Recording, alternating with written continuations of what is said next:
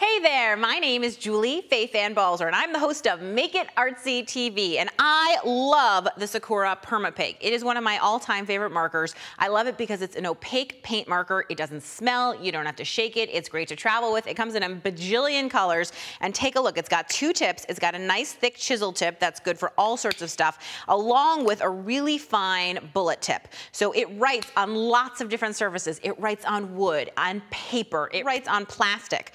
Check it out. This is just a sheet of plastic, and you can see how easily it just writes on it. It's permanent. It's great. It's one of my favorite things to use, and what I really like about it is, as you can see, it's opaque right on top of this painted surface, and I can go ahead and I can just add any of the little details that I want. And because there are so many different colors to choose from, including metallics, how about this gold if you want to add a little bit of a gold accent into somebody? And you can see how that gold just goes right over that purple with absolutely no problem.